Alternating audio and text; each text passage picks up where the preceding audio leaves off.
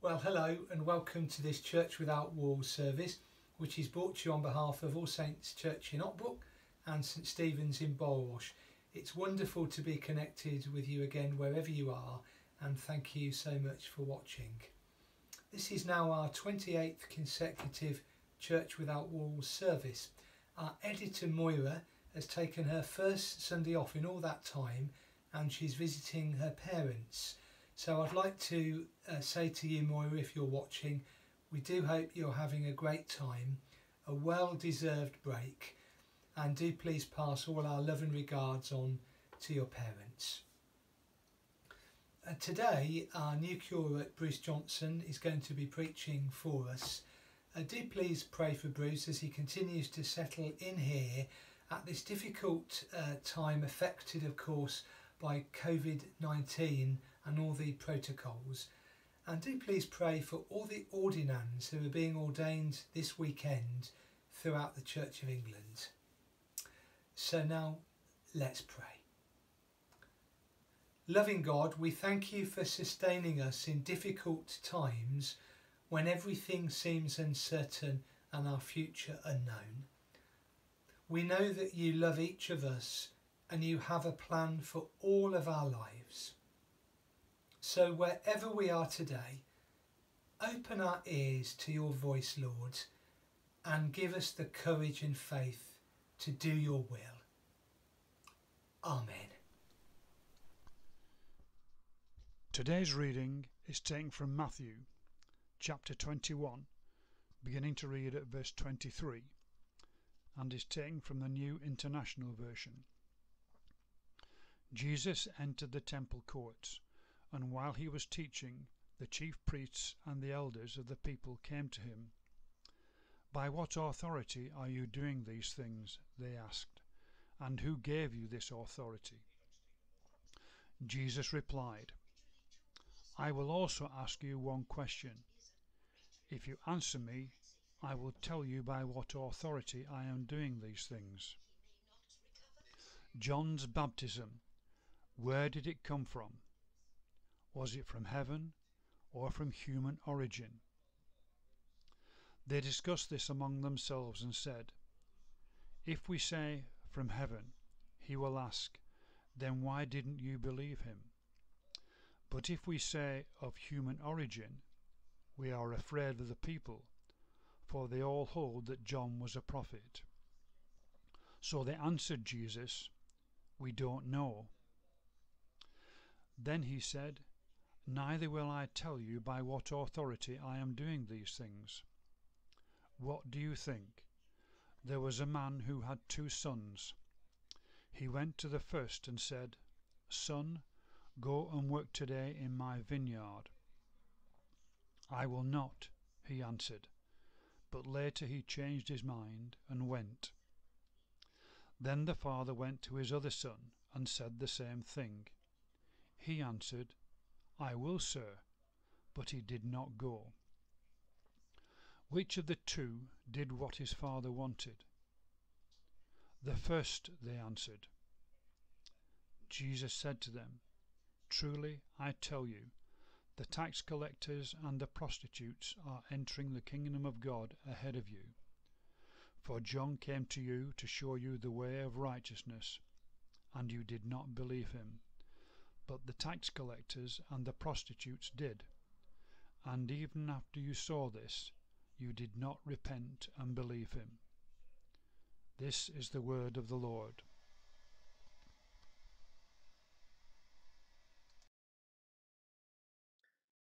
I remember when I was at school reading the George Orwell novel Animal Farm, where the animals on a farm decide to revolt against their human owner, Farmer Jones. In this book, the pigs, led by Napoleon, supported by Snowball and Squealer, start by setting up a revolutionary committee, where they adopt the 7 commandments of animalism, the most important of which is, all animals are equal, which in turn is painted in huge letters on the barn wall. But as the years go by, the power dynamics change, the pigs taking on more and more human authority, characteristics and desires. They start to smoke cigars, hold dinner parties and gamble, and start to make sure that all the other animals know their place, with the result that suddenly overnight, the message on the barn is changed to, all animals are equal, but some animals are more equal than others. At the end, the story shows how it is no longer able to distinguish between pigs and humans. Or to use another well-known quote, power corrupts, but absolute power corrupts absolutely. So let us try to engage with this question of whom should authority and power really come from, especially from a Christian perspective in our lives and also in our world today. So should it be us or God? Well, if we look at our Bible reading today, we see Jesus being challenged exactly to answer this question by the chief priests and elders. And as usual, Jesus doesn't answer his accusers with a direct response, but challenges them to look at their own lives and what they're actually doing. He uses the parable of the two sons to show how, compared to the temple leaders, i.e. the second son, the lowest in society, the first son, were responding to what God was calling them to do. He was effectively turning the temple leaders' world upside down, calling them to account for their actions, or especially inaction, and definite lack of faith, asking them to step outside what they felt was their role, asking them to step outside the barriers and expectations that meant they were central to the world around them, calling them to accept change and be challenged by it, rather than going off in a huff or reinforcing the fences around themselves, asking them to have lives that were centered around God rather than themselves, and to acknowledge that true authority and power comes only from God alone, not from ourselves. If we look across the whole New Testament, we see that Jesus shows us that this is one of the central cores of his message, and we need to always trust in our God and his authority for our lives and any decisions we make, showing that by faith alone, God can use whoever to build his kingdom here on earth, even those in Jewish society, those who would have been seen as the lowest of the low, the prostitutes and tax collectors, those certainly the temple leader would never want to relate to or talk to, as they were seen as the great unwashed, as we would say today. He was using them to change and challenge the world that they live in, to live as Jesus says in the Great Commission, to live, proclaim, and spread the gospel to those around them. I'm sure it wasn't an easy message for anyone in their lives to receive, as they had a faith that was very ordered and very formal. And they had to do certain things on certain days. They had rules and laws that made sure they couldn't eat or share certain foods. So I wonder, how do we feel about that same message when applied to our lives today? How many of us would like to do the same things day in and day out, in the same place, in the same way? How many of us fear the word change and want to dictate in our own lives and the way that we do things, whether as individuals or as a church? But we need to realise we live in a very different world from 6 or 7 months ago. We're starting to see how changes may be needed, with a new version of life appearing over the horizon. We can no longer hope that everything is going to be the same as before. For example, look in our own churches without wall service. There's a definite greater desire from a whole wealth of society, both locally and beyond, to understand what faith means. So we need to be sharing what it means to have a faith, a living faith, a faith that is based upon God calling us to do and undertake wondrous things. Otherwise, we're surely doing what the temple leaders and elders did. That is to hide behind our church and our faith walls. This isn't only reflected upon our lives in church as well. It has to be reflected within our lives as Christians within a greater society. We need to share our faith and challenge those who hold authority in our world. When we see them doing things, taking values and making laws that are against those who have no voice or are afraid to speak out for themselves. One of the most influential prophets of the 20th century, I think, Dietrich Bonhoeffer, did exactly this and put it this way. The church is the church only when it exists for others, not dominating, but helping and serving. It must tell men of every calling what it means to live for Christ, to exist for others. I wonder how many of us today could and would be willing to do the same. I know I couldn't, but I also know that I have God's Holy Spirit with me to give me the words to share and challenge. And I pray you'll always be able to and feel able to do the same. Let us pray. Father, you sent your Son Jesus down here on earth for us. Let us be willing to accept the challenges he gives us and be open to learning from them. Let us be open to seeing what and where you lead us. Let us be willing to challenge those around us, and especially be challenged ourselves. Father, may we be open to the work of your Holy Spirit. Let your Holy Spirit flow through us. Your word be central to our minds and on our hearts, and through our lips, to proclaim your gospel message to those around us in the world today. Amen.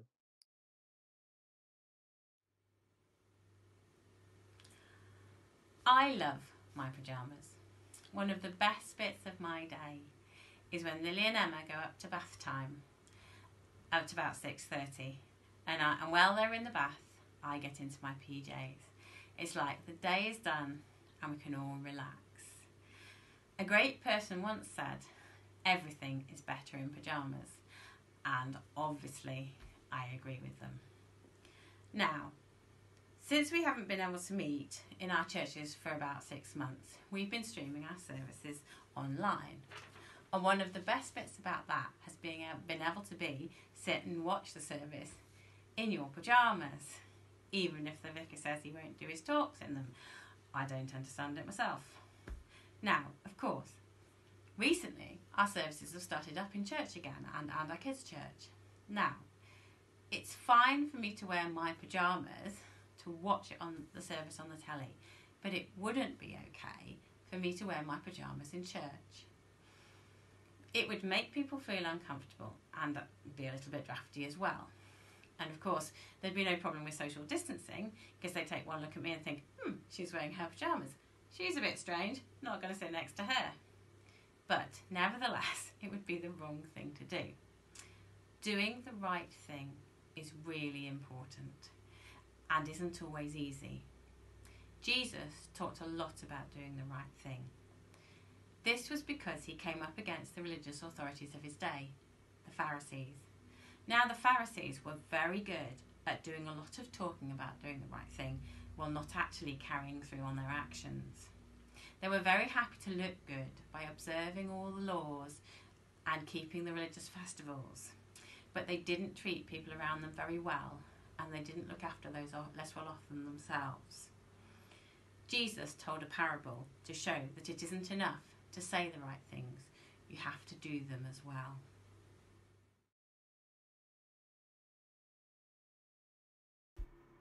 There was once a father who had 2 sons. One morning he said to the older one, I want you to go and work in my vineyard today. I don't want to, the son complained. But later he changed his mind and went off to help his father after all.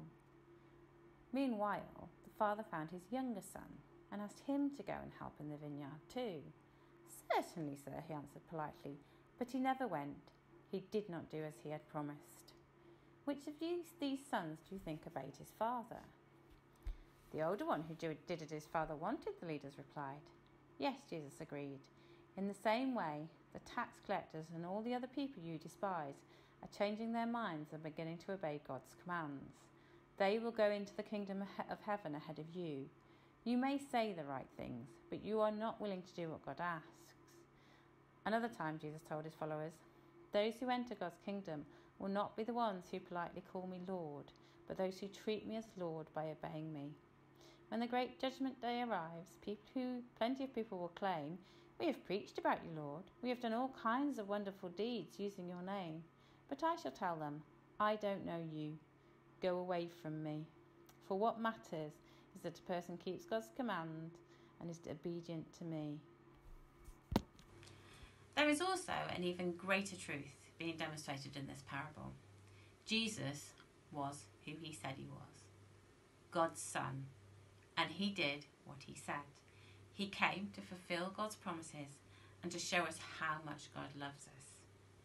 He tells us he will never leave us or stop loving us, and we can believe him. Because of that, we need to pass that love along by keeping our promises and being trustworthy and reliable to those around us. Let's pray. Dear God, thank you for sending your Son. He truly is who he says he is. Help us to be genuine in our actions and to live out our love with one another. Thank you for your love. We love you, God. In Jesus' name, Amen. We now come to a short time of prayer, so let's pray.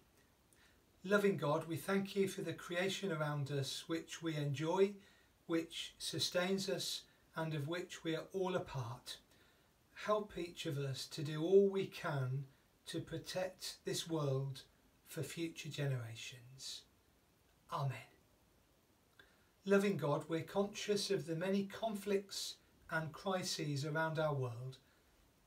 Today we pray for peace with justice in Belarus, Hong Kong, Yemen and Syria, and wherever lives are tainted by war. Amen. Loving God, we are perplexed about the ongoing COVID-19 pandemic and its effects on our way of life. We pray you would comfort all who grieve, all who have lost jobs and livelihoods. Lord, give wisdom to all those working on a vaccine and motivate all the major world governments to work together at this time of need. Amen. Loving God, we pray for all the places we call home. Bless our communities with your peace and help us to do all we can to care for those around us in need. Amen. Loving God, we lift before you our own needs today, the things that weigh us down and worry us, for loved ones who are ill or at a distance, and for the uncertainty we may feel at this time. And now we bring our prayers to an end by praying the traditional version of the Lord's Prayer together. Our Father, who art in heaven, hallowed be thy name. Thy kingdom come, thy will be done on earth as it is in heaven. Give us this day our daily bread, and forgive us our trespasses, as we forgive those who trespass against us. And lead us not into temptation, but deliver us from evil. For thine is the kingdom, the power and the glory, for ever and ever. Amen.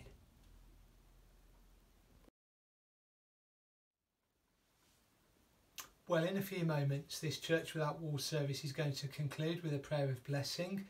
And before that, just a few things to say. Firstly, I'd like to thank everyone who's been involved in this service, and to Rod, who has edited it for the first time today. We really appreciate your time, Rod, and thank you so much. I'd like to remind all those who are part of the church family here in St Stephen's, Borrowash and All Saints Ockbrook that on October the 25th, that's a Sunday at 11 AM in All Saints Ockbrook, we're having our postponed AGM. The AGM will take place following strict COVID protocols. If you can come along, please do. It will be great to see you in that context. Well, until we meet again, I do hope and pray that yourself, your families and loved ones will remain safe and well. And now a prayer of blessing. Wherever you are, may you know God's presence.